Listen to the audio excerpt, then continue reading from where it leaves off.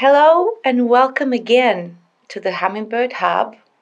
This is another exciting podcast with another special individual.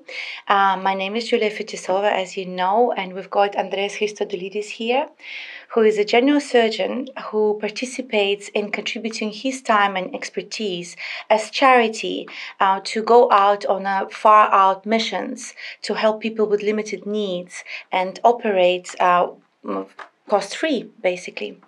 So, Andreas, welcome. Thank you. Thank you Julia. so much for being here with us. Thank you for sharing your experience, your expertise. First and foremost, I would like to ask you, what has moved you to contribute so much of yourself somewhere so far out for free? Well, it started as a joke, basically. The whole thing started as a joke. Okay. I was operating one day. I was complaining as usual that I wasn't given the right instruments. And I told the nurses that I may as well be operating in Sahara. I'll be getting better instruments there. Yeah. So then I thought about it, and I thought maybe it's not a bad idea to go and see what's happening out there. And the first mission was in Nepal, in a small hospital up in the mountains, run by a Christian organization. It was a United Mission Hospital. It was established in 1954 by a group of missionaries. And I wrote them a letter, asked them if they would be accepting me for 3 weeks. And they were very happy to have me. So I flew to Kathmandu in 2015. Got a plane to get to the closest airport, and then after 3 hours drive, I managed to reach the hospital, which was a small hospital run by missionaries and local people.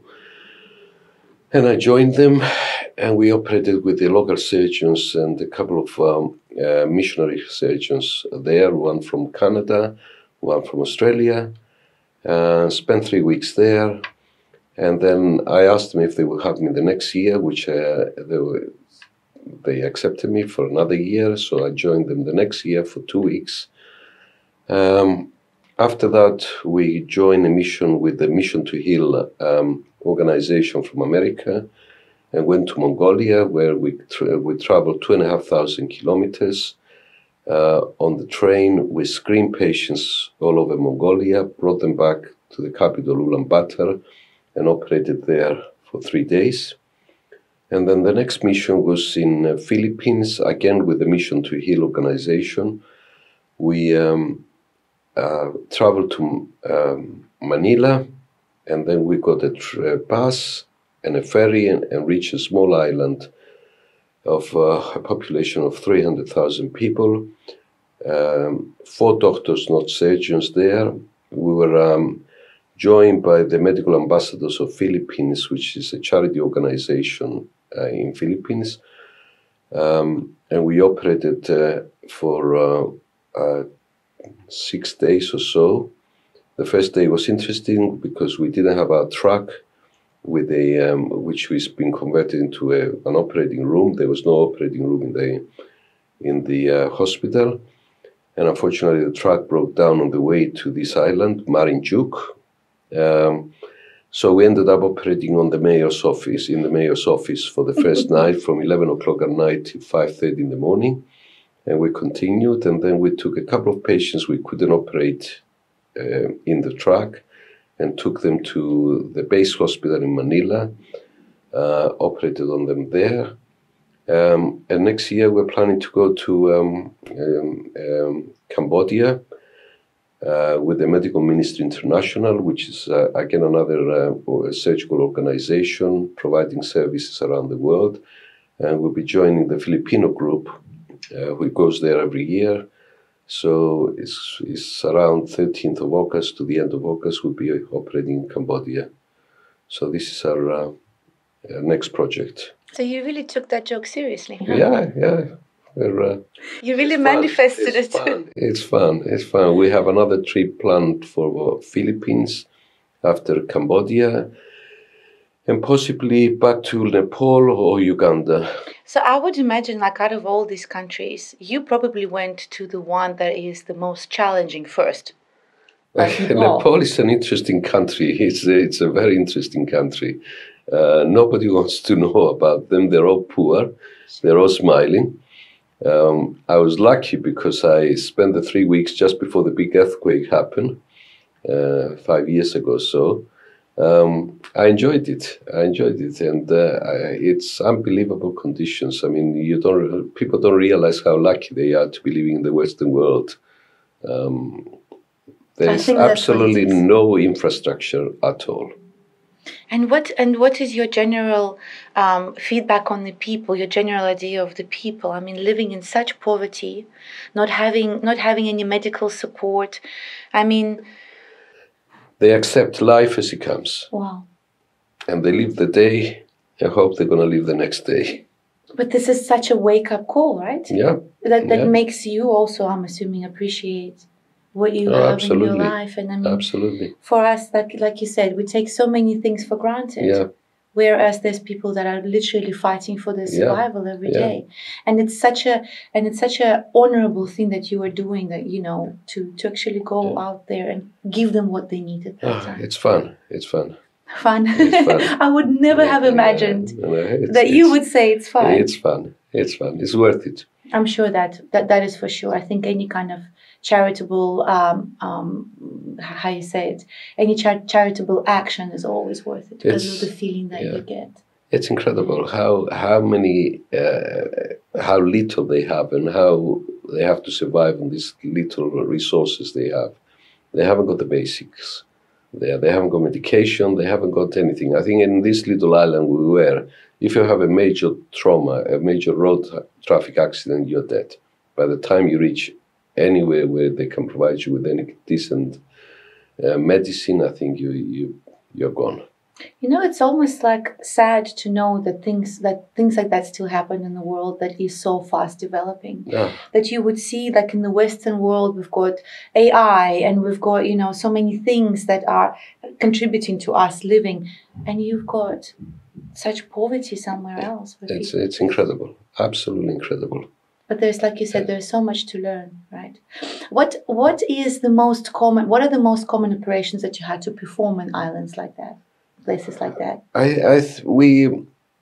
In Nepal, we covered the whole spectrum of general surgery. I mean, it was interesting because they would be doing gynecology, they would be doing obstetrics, they would be doing urology. They had orthopedic surgeons, which are very, very, very good. In fact, one of the orthopedic surgeons was actually covering general surgery, because in general surgery you have to cover obstetrics, and he was able to do cesareans. I've never seen an orthopedic surgeon doing cesareans. So he was covering that aspect as well. There was a lot of burns. They wrap their blankets around them to avoid the cold, and they have fires in the room they're living, and suddenly the blanket catches a fire. So we had major burns every day, at least 2 or 3 major burns. I think it's the 3rd hospital in Nepal with the most major burns. And it was interesting because the way they were dressing the burns was honey. Honey has antibacterial properties.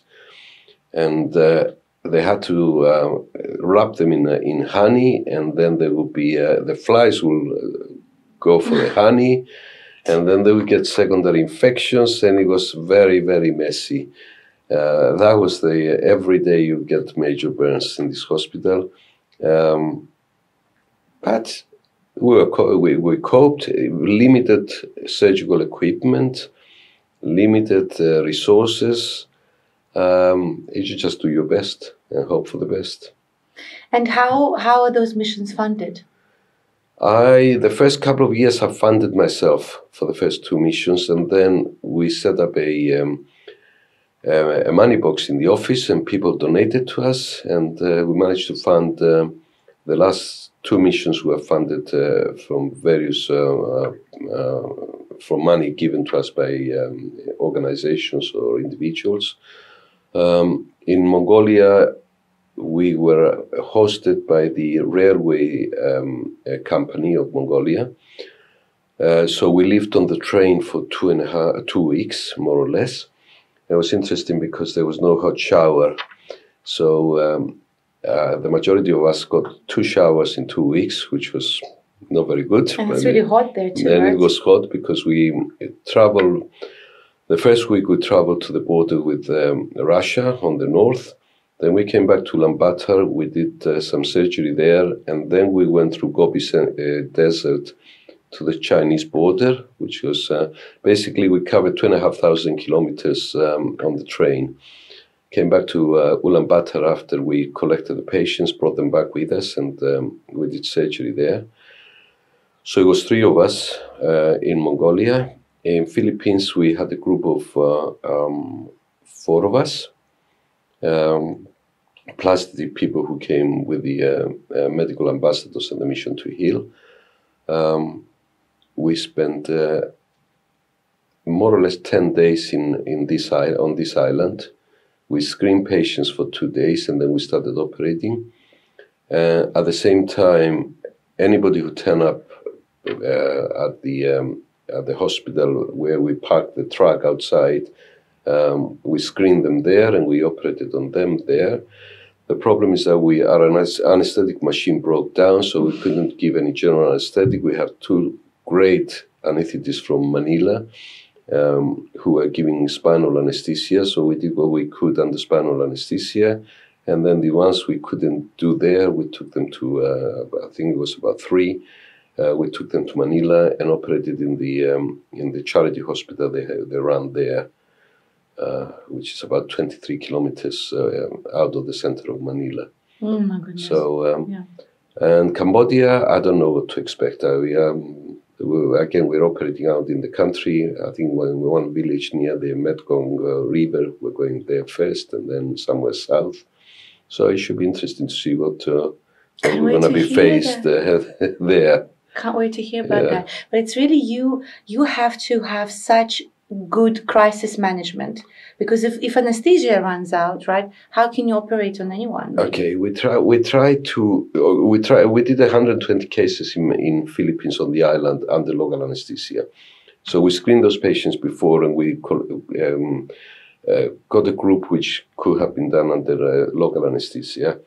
Then we got another group which could have been done under spinal anesthesia, and then the major cases we had to see what we could do in Manila. The plan is to go back at some stage and get some of those patients and bring them back to Manila. We're planning to go somewhere in the future back to Philippines, because the university in America, the University of Utah, has devised these disposable laparoscopic cameras, and they want us to try them. Hopefully we'll try them in Manila in their hospital first to see if we can actually do the surgery there, and then if that's possible, then we may go and do it out on the islands or somewhere else. I think what we decided to do was to operate on cases where safety was obviously the first factor. If we could be safely do the surgery, and if we could follow the patient, because there's no follow-up. When we leave, there's only one doctor, and that doctor is very junior. We had to teach him how to do local cases under local anesthetic, and we didn't want to burden him with cases he couldn't cope with or he had to send away. So we decided to do minor cases in these places. In Ulaanbaatar, we basically operated on cases the local surgeons wanted to learn from our expertise or experience, if you like. So they chose the cases, and we helped them to do it. I think it's not just dealing with the patients, it's also helping the local people to gain more confidence. Sometimes we learn from them because they are very, very good surgeons. The Mongolian surgeons were excellent surgeons. Technically, they were brilliant. And the same with the Filipino surgeons. I work with a Filipino surgeon, which is exceptional in my opinion.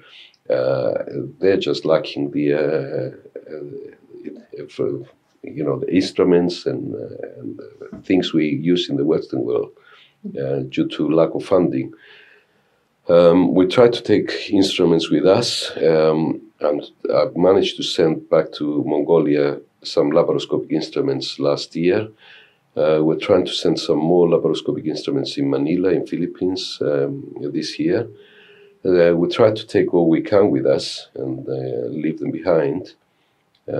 So basically, it's give and take. We learn from them because they're very, very good, skillful surgeons. I mean, Nepalese surgeons were exceptional. I thought they have such a volume of work, but they just haven't got the correct instruments. This is incredible. Yeah, there are so many talented people that just don't have the right fantastic. means. They're really good surgeons. They have a great volume of work. I mean, you stop operating when you cannot operate anymore. Basically, the cases are there. I mean, I've got in Nepal, in Tansen, we used to write the cases on the board, and every time you finish one, you wipe the name, and then two more would be added. So it was never ending story. You kept going. But so I would imagine that surgeon's job is such a selfless job that because you really just, like you said, until you exhaust yourself, you have to be, and also I mean it's surgery, so your focus on something has to be so sharp. You have to be, because somebody's life is dependent on you. Well, you get used to that. You don't think about that. Selfless job done by selfish people. Interesting. How is that? Why is selfish? Because I think surgeons are selfish by nature, or they become selfish because all they care is they focus on one thing and they forget everything else. And you have to focus on what you're doing. So everything else takes second place. So you become selfish in a way. But it's a way of life. It's like an occupational. It's like an occupational. How you say it? Not hazard, but you actually, your profession shapes you. Yeah. Then afterwards. Absolutely. What can anybody do to help you in your mission? There are various ways. I mean, these organizations we go with, you can donate to these organizations. You can help us with our funding. Because obviously we have to provide the organizations we go with money to cover our accommodation and our travel expenses. We're going to try to start sending instruments to these countries in the future. We had problems in Mongolia where we took 3 bags of instruments, and unfortunately one of the bags was stopped at the airport, and they wanted to fine us. We took a lot of antibiotics and local anesthetics, and obviously, despite the fact that we had a letter from the ministry and from the pharmacies here that they were European Union accepted medication, they decided to confiscate that bag and actually fine us $1,000 fine, which we didn't pay at the end. We settled for $50 fine, but we lost all our medication there. So we found that it's a difficult process to get stuff through the airport because they either want taxes or they confiscate them. So we're trying to find a way now how to get them these instruments in the country. And I'm going to try to get in touch with the ambassadors of those countries in Cyprus and see if there's a way to get these things through their diplomatic bags.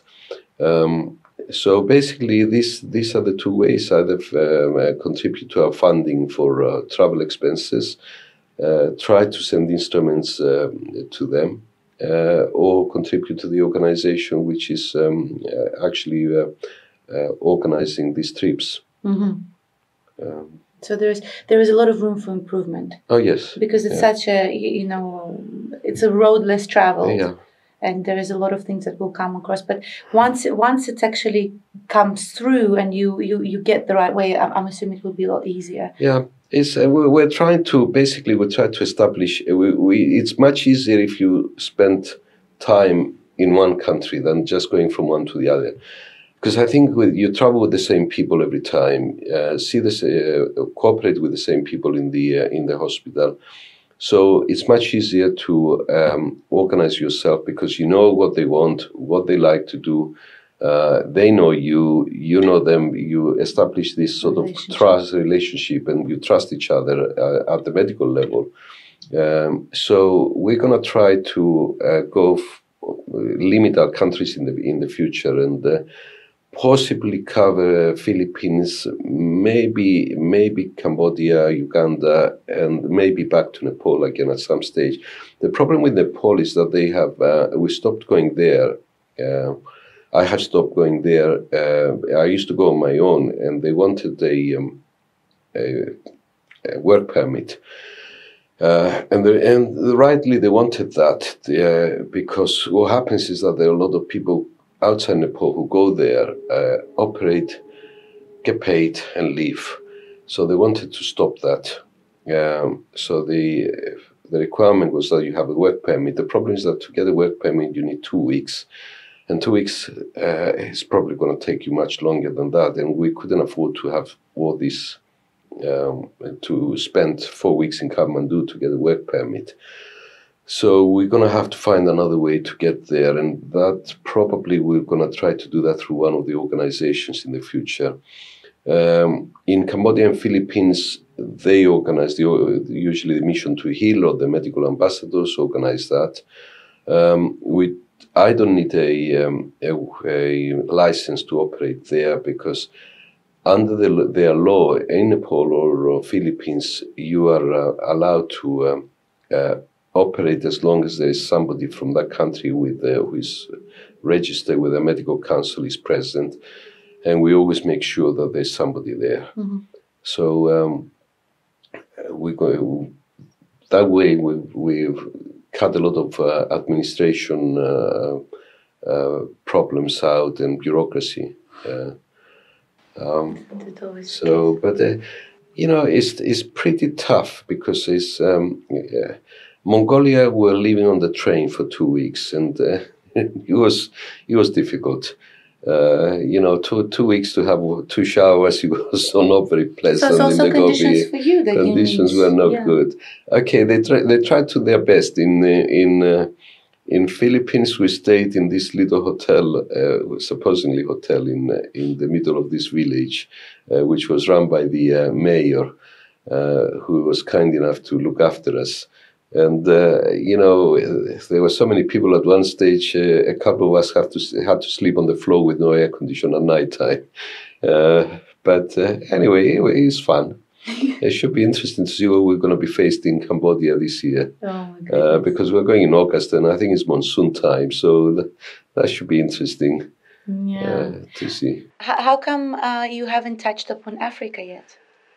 Yeah, we're gonna. Hopefully, we get there. I always said that because I take a few people with me every time. I always place safety as the first factor, and I'm not sure how safe Africa is. It may be, may not be. We haven't tried it yet, so that's the main reason we haven't touched Africa yet. I mean, we hope to organize a Uganda trip at some stage. Mm-hmm. It's difficult because you're working here and you have to, more or less, you're away for 3 weeks.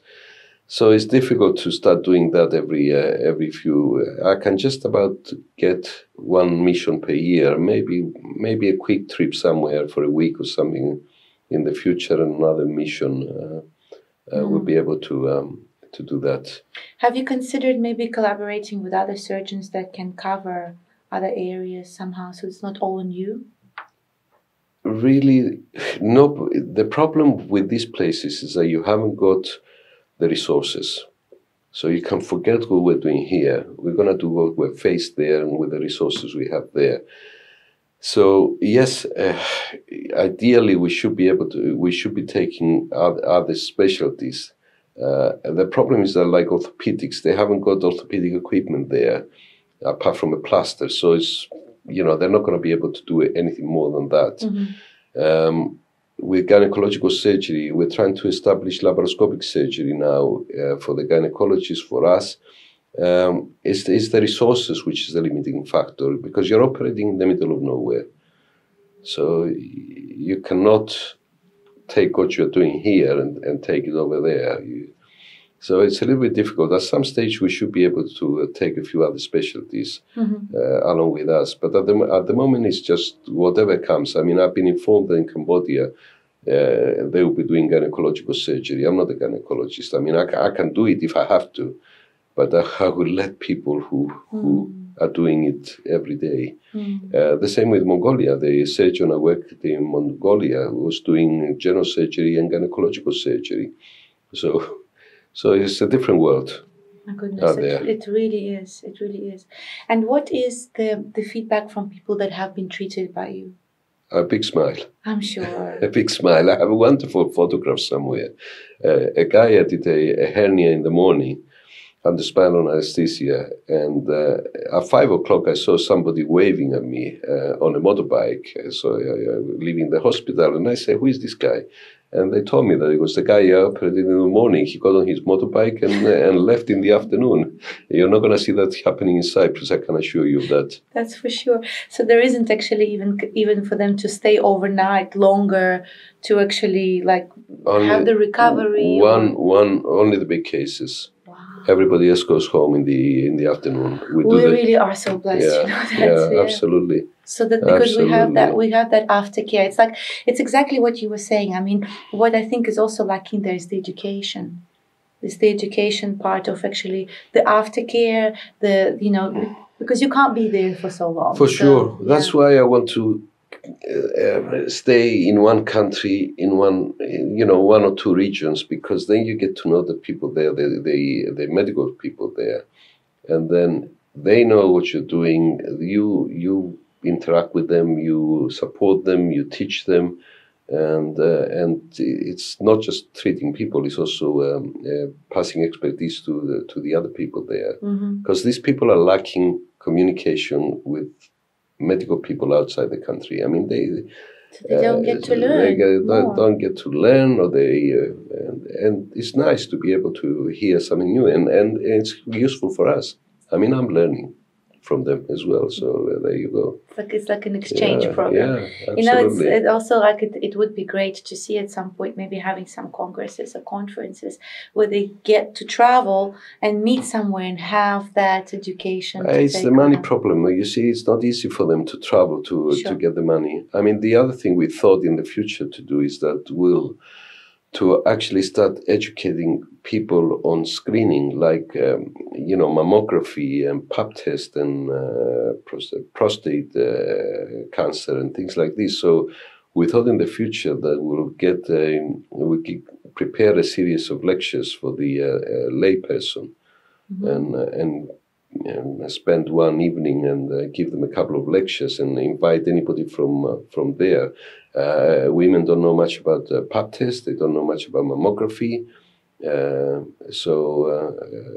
Is there a way to maybe organize online support? But I'm assuming maybe they don't have internet there. No, they probably have internet, but it's much easier if you gather them in one of these missions and actually start talking to them about that, and make them aware. They may not be able to afford or find a place to go and have these tests, but at least they're aware that they exist, and maybe they will start searching to see where they can have them done. So that's the next plan, to actually not just do the medical thing, but to actually start educating people on that level.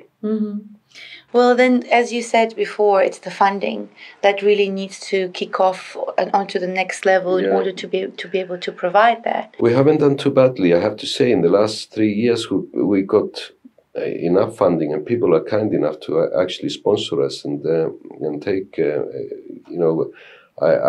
We took a theatre operating room nurse last year who was very useful. We took a secretary with us last year who actually, we trained her there, and she was helping us in the operating room. So, anybody can help, basically. And this is with their time and with their funding. Yeah. What would how to say, what would be the next step in order to gain more funding so that all the visions that you've expressed here can have the support? I think we have to sit down. I think we have to sit down with somebody to guide us. I don't know how we can continue this fundraising. It's difficult to ask the same people every year to actually give you money. So maybe we should do a foundation or organize some organization. I'm not an expert on that. I have to go and seek some expertise from somebody to help us how to do that.